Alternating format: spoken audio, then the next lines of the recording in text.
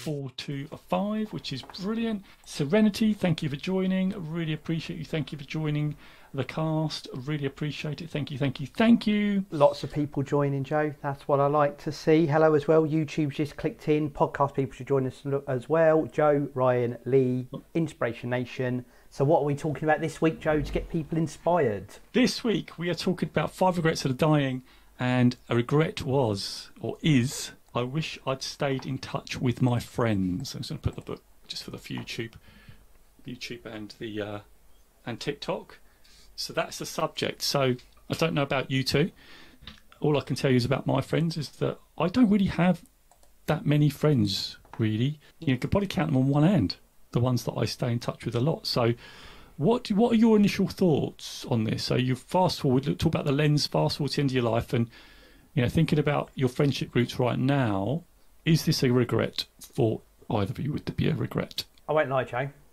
Jose. I keep flicking between Joe and Jose, which I would say is confusing for people, but I'm pretty sure they can pick up on what we're doing. I just like technical hiccup there, so I didn't listen to the start of the title. But it's something to do with friends. What was it called again? Yeah. I wish I'd stayed in touch with my friends as the regret. So there you go. You know, I always give you two thoughts on these. I like to mix it up with two things. So I consider myself quite lucky that at my ripe old age of 41, I still have quite a few good close friends from different circles. So there's a couple of people from school that I'm still in touch with. It was a long time now. My first job, hotel working, there's someone I'm in like daily contact with from there. He's a really close friend of mine. There are then people from my first real job, Joe, where we worked together, where there's a couple of people from there outside of you on the screen that I'm in touch with as well. And then people from where I am currently as well, that part of a friendship circle. So not huge numbers, but I feel I've kept hold of quite a few people. And sometimes I do feel bad because I want to keep in contact with people more or add to that number. I think, I've not spoke to that person for ages. But I have to be realistic that there's only so many hours in the day. There's only so much time I can give to people. And I wish I did have more time. But at the same point, I feel very blessed that I think I have quite a few good friends from different places over the year that, some I talk to hardly ever, but when we talk, it's like we talked yesterday, and some I talk to literally every single day. No, I don't think so if I'm going to stand back and look at my life, but yes, because I feel like there's always more you can do. Well, so if you're at the end of your life, if you're on your deathbed, you're your last breaths, and you thought about this, is it a regret? I don't think it's a regret. I just think I'm me and always think I can do more. So it's a kind of regret. Ish, maybe. Because it's like, it's that whole thing, isn't it, about, Yeah. Told you, two answers. I like to contradict myself, keep it interesting. Yeah, it is interesting though, isn't it? Because when I asked you the question, if you were actually on your deathbed, would you regret it? So yeah, you said, I wish I wish I had more time, which is one of those things, isn't it? Which we all wish we had more time. That's the thing, isn't it? That's it. Right. Is there anything? Go on. Sorry, Liz. Anything else you wanted to add that? Only that I probably waste time talking to people like you where I don't need to as well. But that's just me doing my. Thanks, Lee. I told you, my love language. Oh, here we go. Is this from last week? We carry on from last week. The harsher it is, Joe, the more I actually like you. This is the affection. The more abuse you get from Lee, the more affection it is. So it's like a scale. It's lovely. Ryan, is there anything from you on this one? I don't think I regret my friendship circle or lack of it or bolster of it, depending on what way you view that situation. I can see both sides as to why you would or perhaps why you wouldn't. I think from my perspective, as long as the connections you have with people are legitimate and strong and are things that you rely on, and you don't need more from friends that you would maybe get if you had a bigger circle of friends, then I think that it's okay. Some people are naturally better at having big friendship groups, and others are naturally better and survive on a smaller friendship group. It's just the way that things are, especially in my view anyway. I don't think there's a right or wrong answer to either of this. How do you feel on it personally? I'll throw Joe's question he gave to me.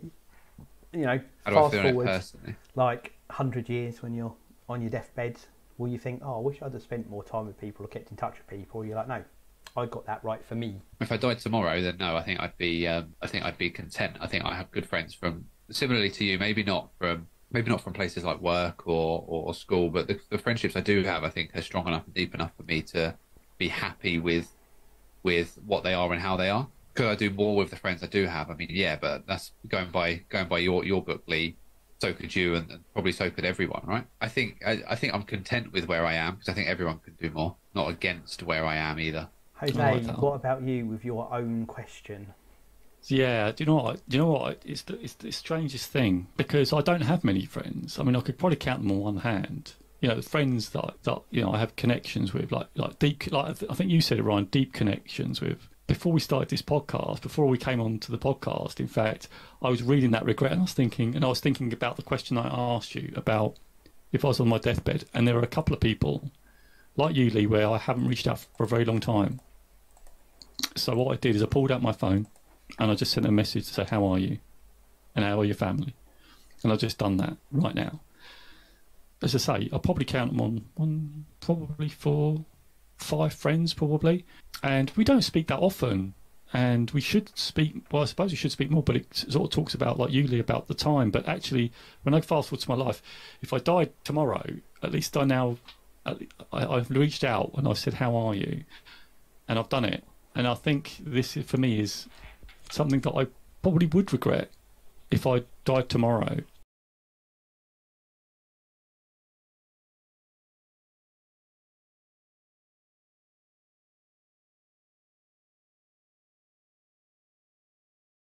Got 4 to a 5, which is brilliant. Serenity, thank you for joining. Really appreciate you. Thank you for joining the cast. Really appreciate it. Thank you, thank you, thank you. Lots of people joining, Joe. That's what I like to see. Hello as well. YouTube's just clicked in. Podcast people should join us as well. Joe, Ryan, Lee, Inspiration Nation. So what are we talking about this week, Joe, to get people inspired?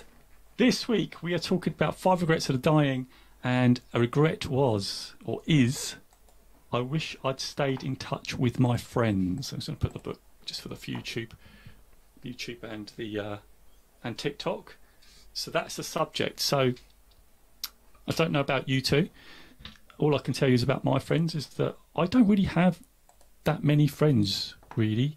You could probably count them on one hand, the ones that I stay in touch with a lot. So what are your initial thoughts on this? So you fast forward, talk about the lens, fast forward to the end of your life, and you know, thinking about your friendship groups right now, is this a regret for either of you? Would there be a regret? I won't lie, Joe. Jose. I keep flicking between Joe and Jose, which I would say is confusing for people, but I'm pretty sure they can pick up on what we're doing. I just like technical hiccup there, so I didn't listen to the start of the title. But it's something to do with friends. What was it called again? Yeah. I wish I'd stayed in touch with my friends. Is the regret. So there you go. You know, I always give you 2 thoughts on things. I like to mix it up with 2 things. So I consider myself quite lucky that at my ripe old age of 41, I still have quite a few good close friends from different circles. So there's a couple of people from school that I'm still in touch with. It was a long time now. My first job, hotel working, there's someone I'm in like daily contact with from there. He's a really close friend of mine. There are then people from my first real job, Joe, where we work together, where there's a couple of people from there outside of you on the screen that I'm in touch with as well. And then people from where I am currently as well, that part of a friendship circle. So not huge numbers, but I feel I've kept hold of quite a few people. And sometimes I do feel bad because I want to keep in contact with people more or add to that number. I think, I've not spoke to that person for ages. But I have to be realistic that there's only so many hours in the day. There's only so much time I can give to people. And I wish I did have more time. But at the same point, I feel very blessed that I think I have quite a few good friends from different places over the year that, you know, some I talk to hardly ever, but when we talk, it's like we talked yesterday, and some I talk to literally every single day. So no, I don't think so if I'm going to stand back and look at my life, but yes, because I feel like there's always more you can do. Well, I mean, so if you're at the end of your life, if you're on your deathbed, you're your last breaths, and you thought about this, is it a regret? I don't think it's a regret. I just think I'm me and always think I can do more. Okay. So it's a kind of regret. Ish, maybe. Because it's like, it's that whole thing, isn't it, about, Yeah. Yeah. Told you, 2 answers. I like to contradict myself, keep it interesting. Yeah, it is interesting though, isn't it? Because when I asked you the question, if you were actually on your deathbed, would you regret it? So yeah, you know, you said, you know, I wish I'd, wish I had more time, which is one of those things, isn't it? Which we all wish we had more time. That's the thing, isn't That's it. Right. Is there anything? Go on. Sorry, Liz. Anything else you wanted to add that? Only that I probably waste time talking to people like you where I don't need to as well. But that's just me doing my. Thanks, Lee. You know, I told you my love language. Oh, here we go. Is this this from last week? We carried from last week. The harsher it is, Joe, the more I actually like you. This is the affection. The more abuse you get from Lee, the more affection it is. So it's like a scale. It's lovely. Ryan, is there anything from you on this one? I don't think I will regret my friendship circle or lack of it or bolster of it, depending on what way you view that situation. I can see both sides as to why you would or perhaps why you wouldn't. I think from my perspective, as long as the connections you have with people are legitimate and strong and are things that you rely on and you don't need more from friends so that you would maybe get if you had a bigger circle of friends, and I think that it's okay. Some people are naturally better at having big friendship groups and others are naturally better and survive on a smaller friendship group. It's just the way that things are, you know, especially, you know, in my view anyway. But I don't think there's a right or wrong answer to either of this. How do you feel on it personally? I'll throw Joe's question he gave to me. You know, how do I fast feel on forward it personally? like 100 years when you're on your deathbed, will you think, oh, I wish I'd have spent more time with people or kept in touch with people? Or you're like, no, I got that right for me. If I died tomorrow, then no, I think I'd be content. I think I have good friends from, similarly to you, maybe not from places like work or school, but the friendships I do have, I think, are strong enough and deep enough for me to be happy with what they are and how they are. Could I do more with the friends I do have? I mean, yeah, but that's going by your book, Lee. So could you, and probably so could everyone, right? So I think I'm content with where I am because I think everyone could do more, but I'm not against where I am either. Jose, what about you with your own question? Yeah, do you know what? It's the strangest thing, because I don't have many friends. I mean, I could probably count them on one hand. You know, the friends that I have connections with, like deep, like I think you said it, Ryan, deep connections with. So before we started this podcast, before we came on to the podcast, in fact, I was reading that regret and I was thinking about the question I asked you about if I was on my deathbed, and there are a couple of people like you, Lee, where I haven't reached out for a very long time. So what I did is I pulled out my phone and I just sent a message to say, how are you? And how are your family? And I've just done that right now. So, as I say, I'll probably count them on probably 4, 5 friends, probably. And we don't speak that often. And we should speak, well, I suppose we should speak more, but it sort of talks about, like Lee, about the time. But actually, when I fast forward to my life, if I died tomorrow, at least I've reached out and I've said, how are you? And I've done it. And I think this, for me, is something that I probably would regret if I died tomorrow. But now, having read that regret and done it, I've reached out and said, how are you? Change, yeah? I've actually changed that. But then I don't know what, for me, and I'm being honest, I don't know what constitutes staying friends. Oh, actually, there's someone else, actually. We don't speak for, well, there's actually a friend of my beloved that we speak to, and saying, don't speak for a long time. But when we catch up, it's like time's not gone anywhere. It's like you just fall into this natural discussion. It's like a couple of friends of mine where we just catch up and we just fall into a routine, and it's like we've never been away. I don't know if you've found that with anybody, but those are the friends that I think for me are the ones that I really love and that I just resonate with me. And I suppose for me, it's I don't have a lot of friends, and I class you as my friends, but the friends I do have, don't use us to bolster your number. I totally am, but I have to have a connection with people, otherwise I struggle with the friendship. I can't have that. I struggle with, I don't know, do you agree there's friendships that are on the surface, like, or like you're at work and you call that a friendship, or would you call that an association? or would you call it friendship? Because actually, there's someone else actually. Just thinking it is off the top of my head. There's another person building that number. I think that changes Literally. as you get older. I think, Joe. I think as you, because you carry over your school mentality a bit. I think, and as you're young, is you have people you associate with and a big friendship group, but there could be people in that friendship group that outside of what you do together, you don't know a single thing about them. And I had that, it's much bigger group. And then as you get older, it gets smaller and smaller, and you keep in contact with the ones that you have that connection with. Normally people you share interests, or you have something in common, or you bond on a personality level, and they're the ones that maintain because you do have that connection. And you kind of, I suppose, you value less the right word? I don't know, but there's less of that social thing. It's not like, out every weekend, big group of friends, family comes in, other things, life changes. And I think, the ones that resonate are the deep connections. And I think you probably do have friends, it could be at any age, but you do have people you associate with. And I just think the frame of that probably changes as you get a bit older. I really like that, because I don't know where I think it might be a stoicism thing. Was it? No, it was actually Jay Shetty, and everyone knows Jay Shetty well. If you're in the self-development world, Jay Shetty, you'll know who he is. Just look him up. He's massive on Instagram. He's hugely successful. I think he wrote a book, The Way of the Monk, I think, or something like that. No, that was Robin Sharma, the guy we did a load of episodes on. Anyway, cut a long story short, he said there's friends for seasons and friends for life. There are friends that come into your life for a period of time, but they're not meant to be there for all time. Yeah. That's okay. And that's all right. It's like okay to have that. And then those friends that will always be with you in some way, shape, or form. And in fact, I've just had a reply actually to the friend that I have for life. Actually, they were my best man at my wedding, and I don't near it. This is probably the regret that I have. I don't near enough reach out enough. So my commitment is going to be at least I'm going to be reaching out more often.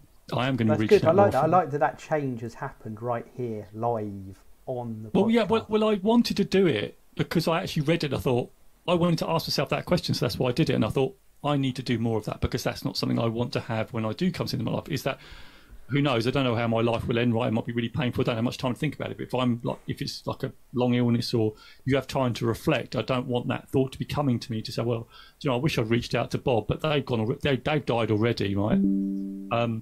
That's too late then, because they could die. Of course, your friend could die. So, I really think this is so important. But yeah, and I just want to sort of think that it's okay to have friends for seasons and friends for life.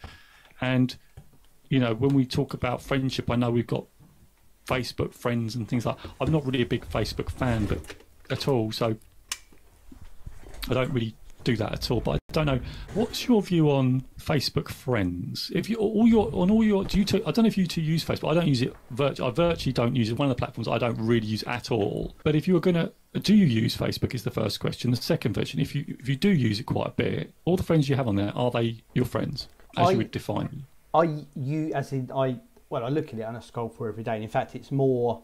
There's a lot of pages I follow that throw news and entertainment things and stuff my way than anything else, and I've got people on there, but I would say, and there's friends I have in the real world and family I see quite often who are on there, interact with, and there's other people who I don't, and I wouldn't refer to as Facebook friends so much, but I do like the way that there's people that I'm not in touch with regularly, but were obviously important to me at some point in my life. And I can almost keep tabs on what they're doing. I can see what they're doing. I'm aware of them. They're aware of me. So I think it's nice.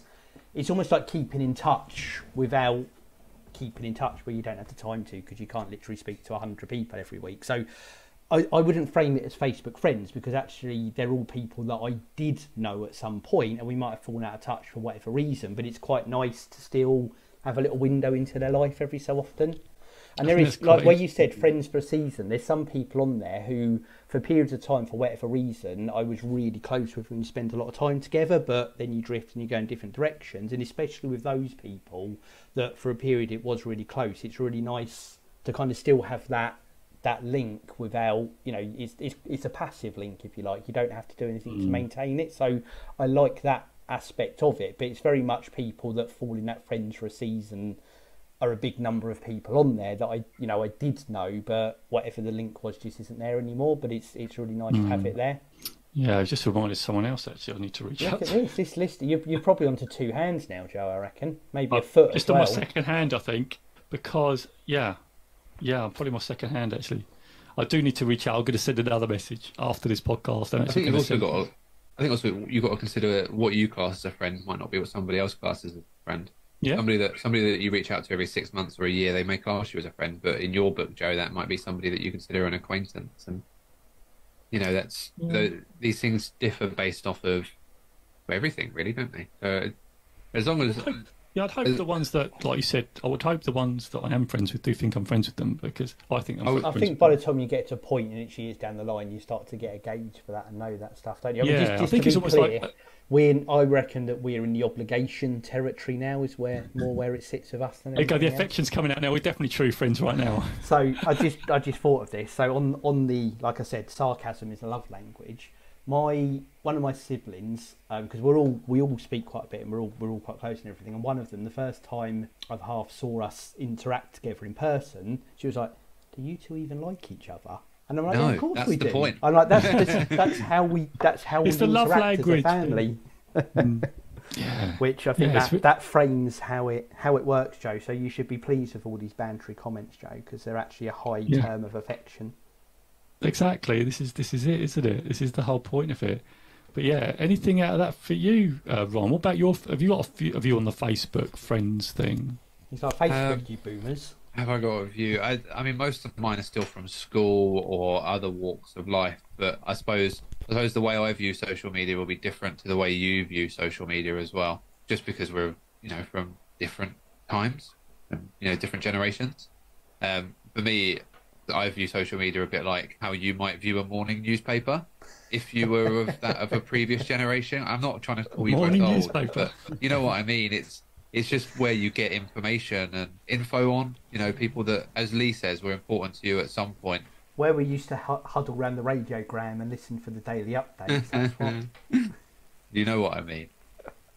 But yes. As I said, Facebook really fulfills that need for me as well. The same as Facebook and Twitter are my two main ones, but both of them they're entertainment. You build your own algorithm, like Joe says, and they're full of lots of things that interest me, predominantly wrestling and nerdy history stuff. Won't surprise you, but they both fulfil that, and they push a lot of stuff like that to me in my direction. But then also, like I said, there's a keeping in touch thing.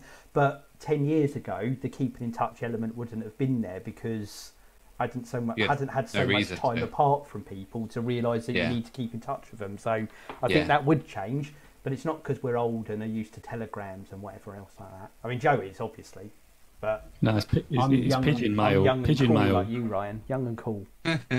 For me, it's pigeon mail or sending the ravens. That's mine. Sending the ravens. Sending the ravens. But yeah, I just think it's slightly different. Like I use Instagram, Twitter, Facebook, TikTok, and I try not follow the same people on every platform because they just post the same stuff. So, at that point, what's the point? Because you're just seeing the same thing. But as Lee says, you feed your own algorithm with things like that. So it's just, that's all it is, really. There's I clicked on something by accident. This isn't a blue story, by the way, just in case you get worried when you it's on. You don't put certificate 18 on this episode. But it's like one of those videos where someone falls off a cliff or something. It even makes me cringe when I say it. And suddenly I'm getting all these type of look what we caught and see, and I'm like, I need to get these off now. I don't want them on my thing anymore. And you kind of, I don't know how you de-algorithm yourself from some things, but I'm not a fan of those things. Need to get back to this is what London looked like in the 1900s or something like that. They're my favourite videos. Did I break up a bit there? You did. Well, for me, for me you did. You froze to me as well. Sorry, everyone out there, listener land and YouTube land. That was a brief technical glitch. We are back to full strength now. Yeah, it was really interesting you saying about your family as being friends, which is interesting, I think, to me, because you referenced your family and how you interacted with them, and it's really interesting because with my sister, for instance, we have a really deep connection, and I'd also class my sister as well as my sibling as my friend, like one of my best friends. In fact, my wife is also one of my best friends. But is that is that something we could? Can we put that in the same boat? Can we? Yeah, I think you can. I think you can.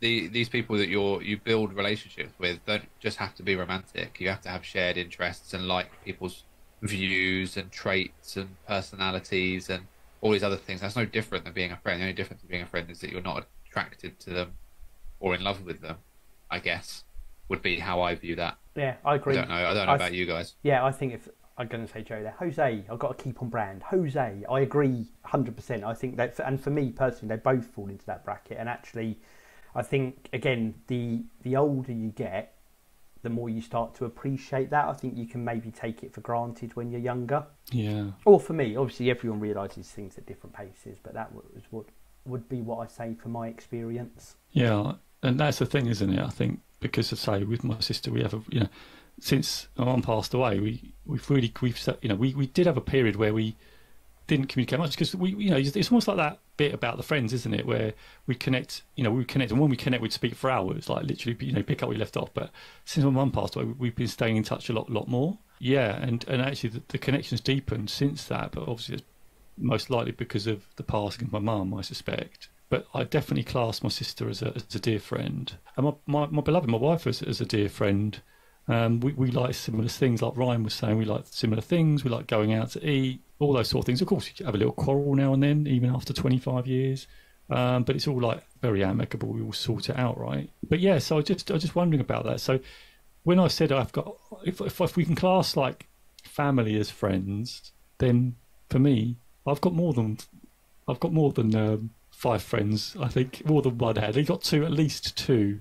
So yeah, and I suppose that going on the other side, I suppose there can be family who you don't think are your friends. I suppose there's that end, isn't there? There's people out there where all because they're family, they don't necessarily get on right, and I suppose they're not. People will have some like that. There's some people who have lots like that. Some who might have everyone like that. It's different for everyone. So I think if you can class people in that bracket, then I think you're lucky that you've got that connection that exists anyway, and then actually you then can foster those relationships off the back of it. Yeah, I agree, and I think you're right. I think you're talking about commonalities, and in fact in the book it talks about the person who's dying actually had friends, had a friendship group, but the only connection they had is that they were drinking. But then when they were coming into their life, they recognised that they weren't really the true friends, and they sort of always neglected the friends that they really did have as friends, but they sort of went to the drinking group.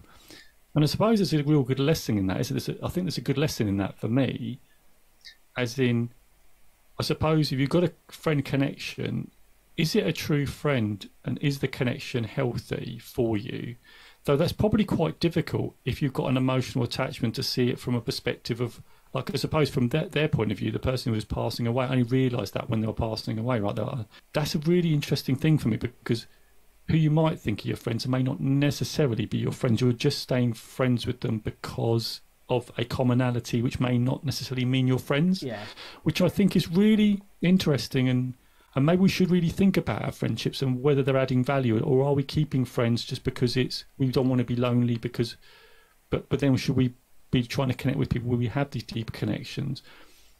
Yeah, I'm just thinking about that. So I'm just really thinking out my thoughts out loud. Any thoughts on any of that? I can see how that can happen. I've heard versions of that sort of situation before, and I think it's tough because actually you might, like you said, realise you only had this one thing. If you remove that, you'll all drift apart or not have anything to talk about, whatever it is. But I don't know, whilst that commonality exists, and if you spend a lot of time, is that not, that could be a positive thing still? It might still add value, you might still get lots of enjoyment from it. I think it's real individual, I think, as to what, I think Ryan referenced this sort of thing at the start, but what does friendship mean to you, and what are you looking to get from something, or what can you offer to people? And I think sometimes that situation would meet needs and other times it wouldn't. Yeah, and also I think you've got to have the friendship. This is what, listening to you there, the friendship you've got to try and look at it from a perspective, is it like healthy? I suppose, is it, you're holding on to that relationship? I suppose it's a bit like, I suppose, your friendship is not love, right? But it's almost like you could get into a habit of it. But I expect we all have friends in the past that have been super negative, and I talked about my friend way in the past, didn't I? I talked about a friend that really put me down. Yes, like, I think that's really more the thing to be concerned with. Isn't so much how deep or how broad are your connections, but are these people supporting you? Are they empowering you? Are they helping you relax? Whatever the thing is, or actually are these people sucking the life out of you one way or another and keeping you down? And again, that will be different for everybody, and it's very situational. But I think that's the thing to be more wary of, I think, than anything else. And it's really difficult. Well, I found it difficult. I'm not saying young people can't analyse their friendships. Of course they can. But I was the age where I wasn't that aware of the impact of that right till now, until I became more fully aware, right? But I'm not saying, as I say, I'm not saying young people cannot be aware. But I think this is the message for me, is we have to be aware of what the friendship's doing for us, and does it help, is it healthy, I suppose is one. But I mean, there's a lot of scope in healthy, isn't it? What defines a healthy friendship? It's always different when you're in the bubble as opposed to outside the bubble. It's the emotion, isn't it? Because I didn't realise when I was in the bubble that it was that bad. It's only when, we'd gone our separate ways. We'd gone separate ways, and then I heard that they passed away. But when they passed away, it's really interesting, and because when I reflect back on that relationship, although I suppose, did I feel bad? I'm not sure whether I feel bad about it, and I don't know whether I should feel bad about it, someone passing away. But for me, I don't, they didn't really encourage me. So do I feel bad? I don't know if I do, and I still don't know. I still, I suppose I don't want to come across as not caring. But when I look back at that relationship, I don't think it was that healthy. There's no should with that either, Joe. I mean, anyone who's listened to this for more than 5 minutes can know that you are a caring and well-intentioned person, and you feel what you feel. There's no obligation either way. Sometimes things you say, oh, that should do. There's other times where there's things that that are sad, but I'm not connected to in any way, and they've hit me really hard. It's all very individual, I think. So I wouldn't question those thoughts about it. Do you know what? This is part of really interesting for me, because I worked with a lady. She was absolutely lovely, and I'd love to mention their name, but I don't have permission from their daughters. But this person, it was my very first job, and this person was a lot older than me. Like, I would say, I was probably in my 20s, and they were probably in their mid-50s, coming to late 60s. So we were like 30, 40 years, is that something like that? Anyway, something like that. And it was brilliant. We just like, do you know when you meet someone and you just like kindred spirits? Like, it doesn't matter about the age. You just connect, and it was just weird. Anyway, I heard that they died, and I had the iPad, and I was looking up, and I was scrolling, and I remember this, and I was scrolling, and I got a message from one of their daughters and said, "Oh, did you know, my mum passed away?" And I'm like, like this, when it hit me that this was a real, true friendship. Although I hadn't spoken for ages, tears just came strolling down, and actually on the iPad I felt, even now I can still feel that emotion, because they did have a big impact on my life. But we didn't speak, after I left that place of work, we connected a few times, we didn't really connect. So I don't know whether is that a regret, or is that I just really cared for them and that's how it came out. But even then I still feel that tinge of sadness even now, to say, that person was really lovely to me, and they were well intentioned. We still always go on lunch breaks, and it was a lovely relationship actually. And my wife would know what I'm talking about. Or she used to talk about her when I came home. So anyway, appreciate you sharing that with us, Joe. We are just going to wrap us up there, but that's really good. Yeah, go on. And you've mentioned that one before in here, but I really wanted to let you talk through that again, because I think that really fits with this episode. But we will very quickly do some takeaways. Before we do that, just everyone who's with us, supporting us, follow us on social media at Listen to Ian, Listen Toin. Put Jose Noya Inspiration Nation into Google, and unlike Ryan, who doesn't follow people on every platform, follow Jose on every platform, because he is on them. And check out inspirationnation.org.uk for everything to do with Inspiration Nation, merchandise, coaching service, Joe's newsletter. Sign up for that. It is awesome. I'm going to say each and every week, but whenever he sends it out. And whatever you're listening, if you are watching on YouTube, if you are listening through podcast platform, if you're anywhere else, hit subscribe, hit the 5-star button, whatever it's got, leave us a review. All of that stuff really helps. Tell friends and family about us. And if you subscribe on either YouTube or TikTok, you will get notified when we are going live, and you can join in with us, as many people have given us 500 plus likes on TikTok this week. We appreciate it. You can see us on YouTube and TikTok live. Right, Joe, takeaway for me, please. Okay, my takeaway from this is, for me, is two. One, what does the value bring of the relationship? Is it really think of it from a perspective of, is it adding value to my life or sucking the energy out of my life? you know, look at those relationships. And secondly, with the one that I think you raised, Lee, was family can be friends. I really like that. Those are my takeaways. I like That's it. Jose. No, you're Jose. Ryan. My God, I'm all over the place. You're now Jose, Time Ryan. to sign off. Jose Boniface. My takeaway would be that I think if I'm ever not happy with the type of friendships I have or the relationships I have with people, then it's on me to change them, not everybody else. Love that. And I will say, and I'm going to take a leaf out of your book, Jose, the real Jose Noya, do not be afraid to reach out. Remember to check in, just like you did earlier. And I'm going to try and do it, because every so often I'll think about doing it, especially when I'm in the car. If something pops in my head and I just check in with them. By the time I get to where I'm going, I've completely forgotten, and then I'll probably think it again in 6 months. So I'm going to take more action. That's what I think everyone should take away. For anyone you think is your real true friend, send a message straight away now after you listen to the podcast or watched it. We'll do that. Just don't be expecting a message, guys, just to forewarn you. And on that note, I will count us down. 3, 2, 1. Inspiration Nation. Inspiration Nation. Catch you guys later. Let me know what your biggest takeaway is from this conversation. I'd love to know. Put it in the comments below and I'll respond to every single comment, because that's the commitment I make to you in this community.